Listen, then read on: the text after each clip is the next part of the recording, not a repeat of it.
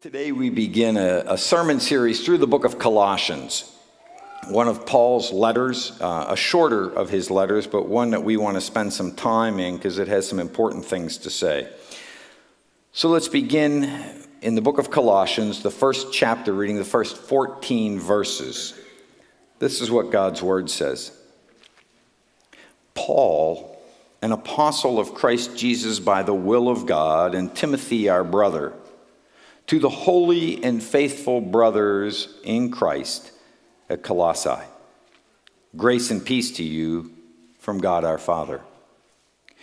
We always thank God, the Father of our Lord Jesus Christ, when we pray for you because we have heard of your faith in Christ Jesus and the love you have for all the saints, the hope and love that spring from the hope that is stored up for you in heaven, and that you have already heard about in the word of truth, the gospel that has come to you.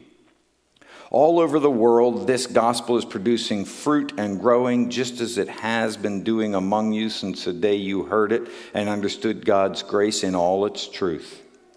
You learned it from Epaphras, our dear fellow servant, who is a faithful minister of Christ on our behalf, and who also told us of your love in the Spirit.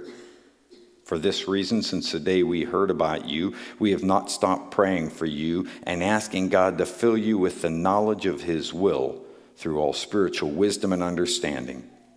And we pray this in order that you may live a life worthy of the Lord and may please him in every way, bearing fruit in every good work, growing in the knowledge of God, being strengthened with all power according to his glorious might, so that you may have great endurance and patience, and joyfully giving thanks to the Father, who has qualified you to share in the inheritance of the saints in the kingdom of light.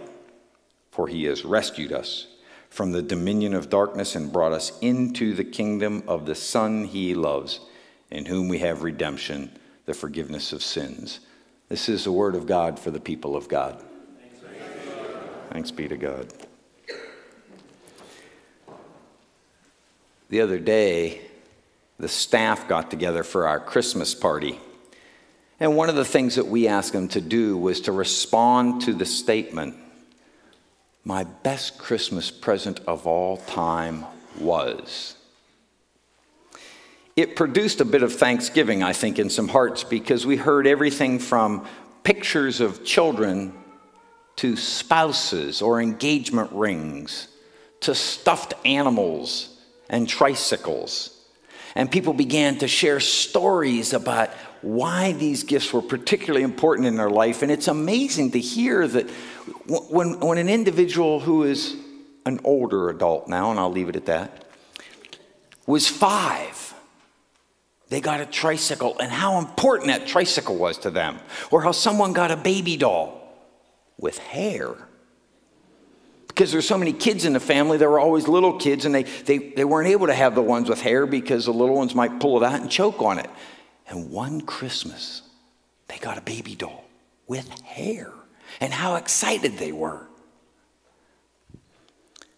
You know, this whole mood of gratitude is quickly dissipating in our country, and that saddens me. My wife is probably one of the most gracious and grateful people I know.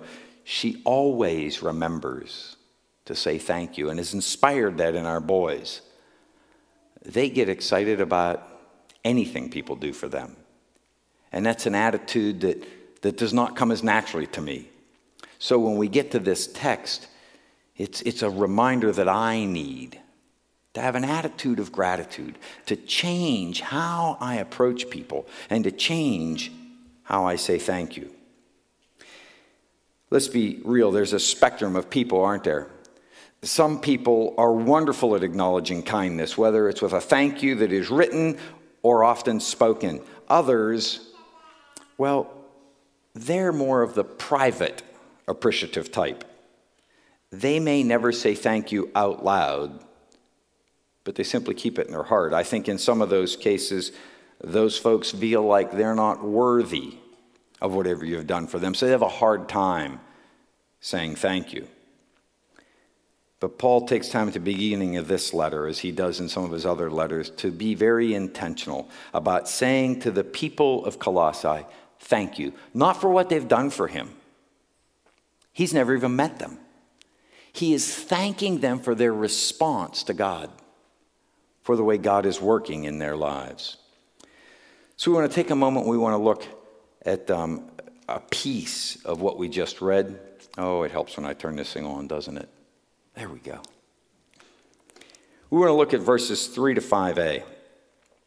Let me read this to you again. Paul says, we always thank God, the Father of our Lord Jesus Christ, when we pray for you, because we have heard of your faith in Christ Jesus and of the love you have for all God's people, the faith and love that spring from the hope stored up for you in heaven. Let's unpack this a little bit before we get on to the application piece. First of all, the you in these texts is all plural. You see, Paul is addressing this to a church, a group of people, not to individuals. Here at Christ Church, we are part of the body of Christ. Yes, we are made up of individuals, but let's be honest, we can accomplish things as a church that the individuals can't. And quite honestly, we can accomplish more as a group than a sum of the individuals. There's a theory or an attitude in art called the Gestalt approach. I'm not sure you're familiar with it. But Gestalt is all about how the whole is so much bigger than the sum of its parts. You see, you could give me canvas, paint, brushes, and all the time in the world, and I would not come up with a Rembrandt. I would come up with some paint on a canvas that looked more impressionistic and ridiculous than anything else. Rembrandt had the ability to put paint on a canvas with brushes in a way that was just amazing. Adding up the people at Christ Church is not the same as who Christ Church is. Christ Church is a part of the body of Christ that functions in such a way that amazing things happen because of this church. It's not about adding up what each of us does, gives, offers, but somehow God works through the community in a larger way. I want you to keep that in mind, because I think sometimes we think a church is really just a sum of each of the individuals, and it's so much more than that. We hear in this text not only does Paul pray for the church as a whole, but he also talks about their response. He talks about faith, love, and hope. And really, in his mind, they kind of go in a different direction. They really are about the hope first that they encountered. Now, the theological idea of hope is not just, boy, I really hope I get what I want for Christmas, or I hope I win the lottery. Hope as a Christian doctrine has very little to do with today. It has everything to do with what's coming down the road. And my guess is, if you're anything like me, the thing that first inspired you to come to faith was this notion that someday I'm going to stand before God. And when I stand before God, all I have is my sinful self. And that's not going to cut it. But that because of the work that Christ did on the cross, when God looks at me, he sees the righteousness of Christ. And I'm going to be offered eternal life in God's presence. You see, that's the hope that we have as followers of Christ. That this life is not all there is, and that when we die, that's when true life begins. That's the Christian doctrine of hope. And because we have been shared that gospel, that Christ's blood can put us in good standing with God, and we have hope of eternal life, that begins then to germinate and to grow in us. And it produces plants called faith and love. The faith then becomes our part of saying, Father, I don't know exactly how this is all going to work, that you are going to forgive me through the blood of Christ. I'm just glad it does. So, Father, in faith, I accept Christ as my Savior. And as a result, now I know that this hope is a part of my future. It's a guarantee, Scripture says. And we know it's a guarantee because he puts a deposit of that in our lives now called the Holy Spirit. If we have the Holy Spirit, we know the hope is there. That faith response is a response to hope. And it also produces love. See, that's what this text is saying. Paul is thankful for their faith in Jesus Christ and for the love they have for all God's people. Where did that come from? It came out of this hope that Epaphras preached to the church in Colossae. So it kind of looks like this. Faith is produced out of our hope. And love also comes out. As a result, then, he is saying to the church at Colossae, I'm just grateful for what you've done, for the way you've responded. The next step for most of us is that we begin then to give. I don't know about you, but when I came to faith, the notion that I had eternity with God in front of me and that he was working in my life produced not just love in me for other people, but began to produce a sense of generosity, of giving to others. I wanted to share the gospel with them. I wanted to spend time with them. I wanted to care for others and give to others.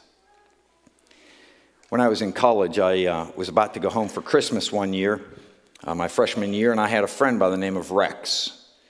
Rex was a brother in Christ and had spent a lot of time kind of pouring energy into my life.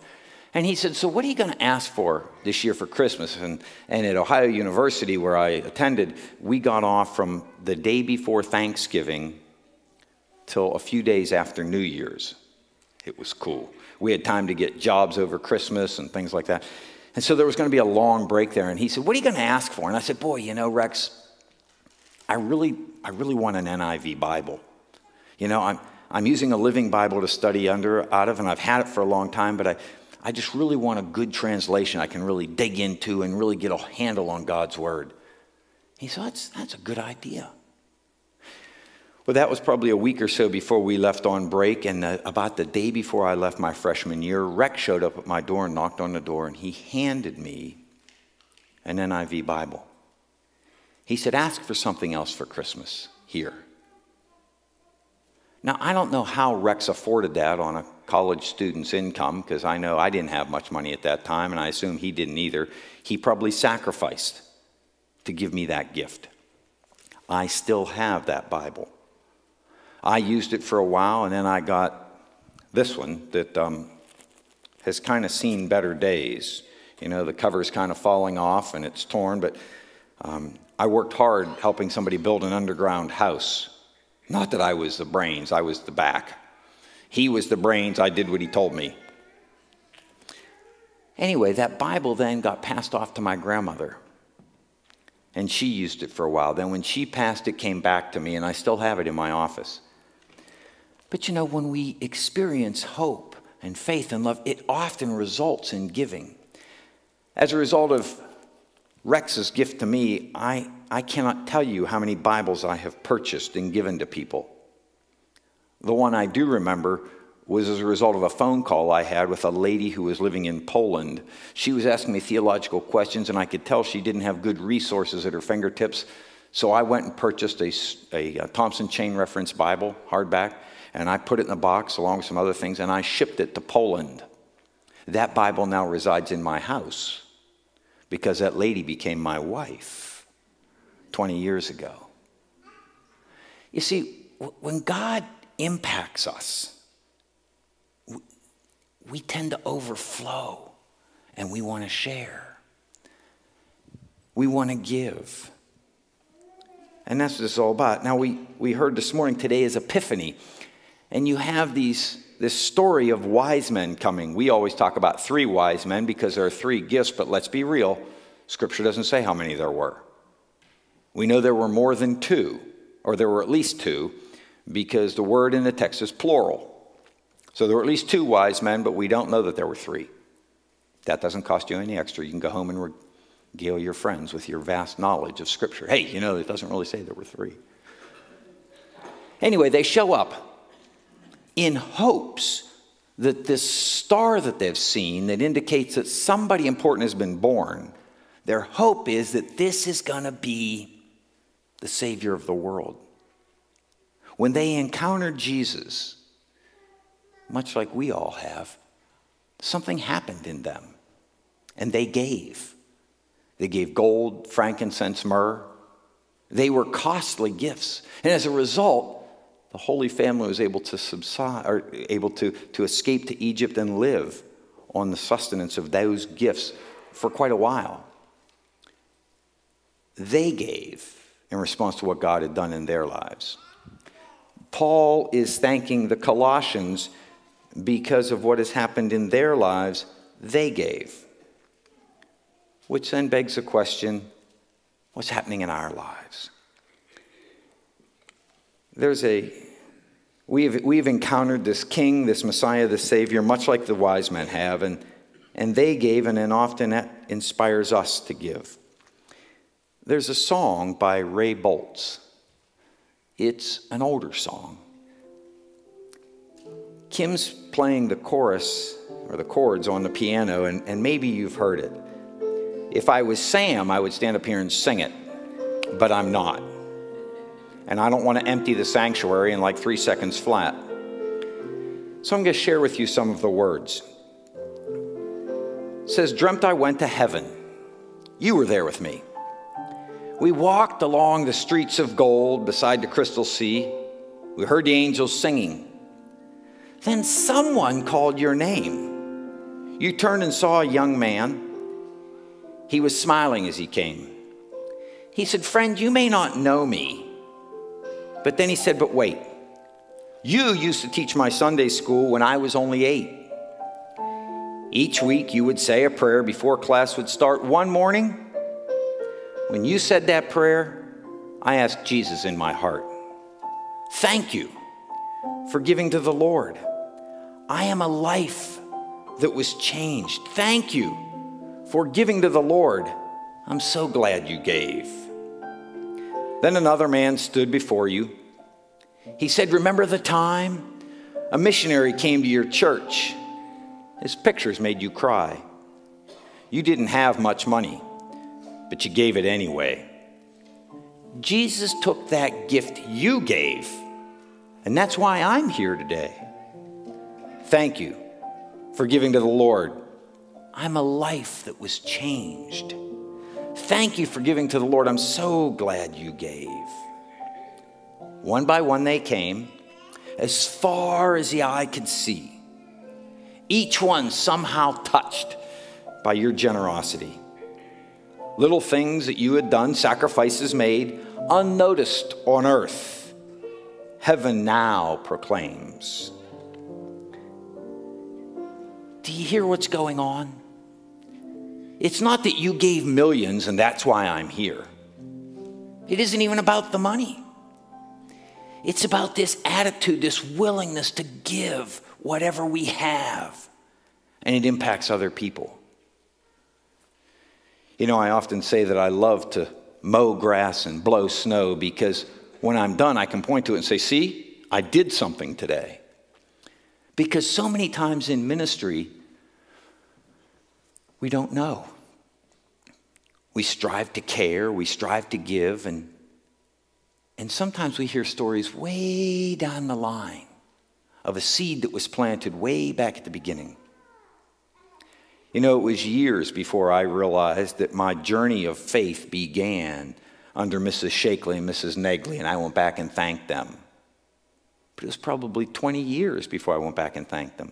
It was years before I recognized that Mrs. Myers spoke into my life in youth group, as did Mrs. Stevens, and I went back and thanked them. But it was years in between. sometimes we forget to go back and say thanks. And sometimes we give and have no idea of the impact that it has for God's kingdom. Everything that we do, God can use.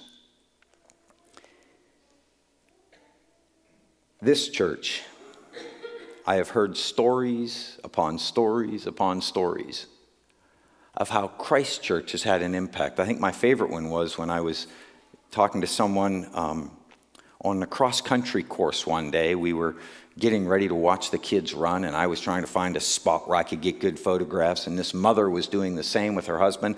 And I said, which team does your child run for? And they said, oh, Franklin. I said, oh, so does my son. I said, but we're new here, so I don't know most of the kids on the team. This was one of the first meets of the year. And so she pointed out her son and daughter, and I pointed out my son. And she said, why did you move here? I said, well, I'm the new pastor at Christ Church in Franklin, Christ United Methodist on Buffalo.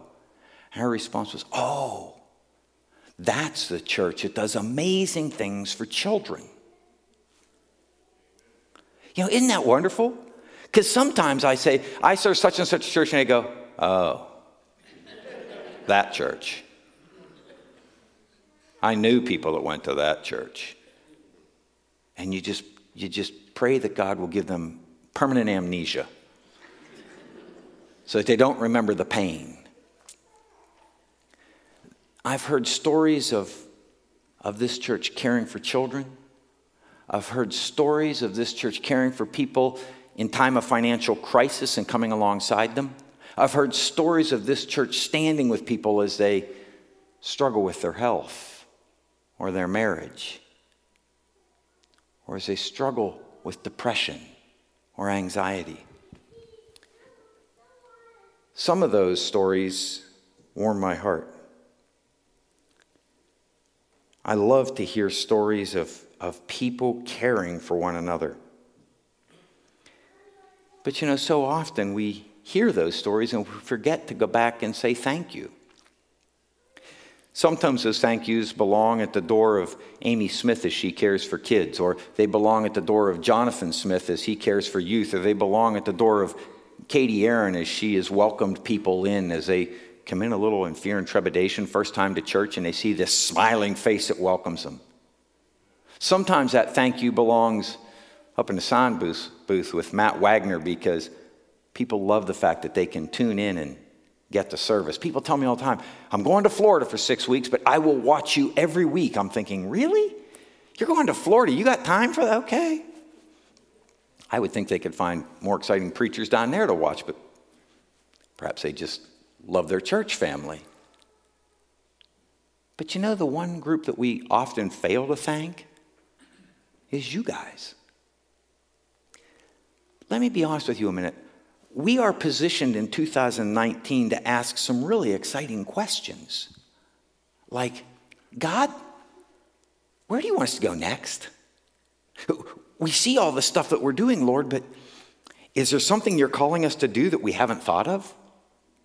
And we get to do that for one simple reason. You guys have been incredibly generous. I don't first have to ask the question of the staff, yeah, but if we do that, how are we going to pay for it? My question is, what's God calling us to do next? Because I know that we are already in a position to fund new creative ministry. That's thanks to you guys. That's thanks to your generosity. That's thanks to your faithfulness.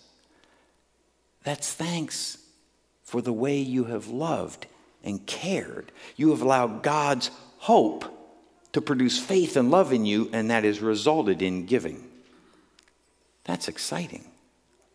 You see, I knew that was going to be the case when I came here, because I cheated.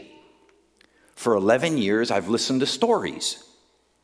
You cannot imagine, maybe you can, but let me tell you, Pastor David Jans was so excited when you guys bought some houses, tore them down, and expanded a parking lot.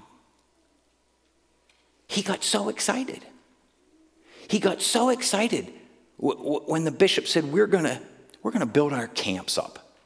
and we're going to try to raise $5 million in 5 years. David came to Covenant Group with his chest puffed out and said, I am so proud of my church. You can't believe the financial commitment they've made to the camps. And they were so gracious. They didn't just worry about our Methodist camps. They also said, you know what? We got a place in our heart for Seneca Hills. We don't want them left out. We want to support them too. He was so proud of what you had done. So I cheated. I knew that's what I was coming into.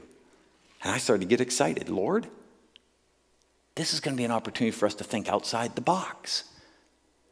To not have to have the financial conversation before we do anything else. We can just dream and say, Lord, what's next? How do you want to use, yes, it's going to come through the individuals. How do you want to use the body known as Christ United Methodist Church in Franklin to further impact the Franklin community, the greater Franklin region, the world, literally, through ASP, through our giving, through our touching of folks like CUMC and the folks there? Lord, how else do you want to use this group of believers who are striving to listen to your voice and give? How do you want to use us to impact others? I can't imagine what he's going to come up with. I'm praying fervently that on Tuesday he begins some of those conversations with the staff so that we can then come to the rest of the leadership and say, what's God saying to you? This is what we seem to be hearing. Can we work together? Well, we're entering 2019 with a whole new opportunity in front of us. There may be some things that we do in ministry that are getting in the way of what God wants us to do next, that we need to kind of shift to one side or the other. I don't know, but I can't wait to see where we go. But in the meantime, I want you to hear from me a resounding thank you. Thank you for your time. Thank you for your love for others. Thank you for your financial gifts that make all of this possible. Thank you that you care enough to get on board and say, Lord, we can't wait to see what you're going to do next, and we want to be a part of that. Thank you. Let's pray.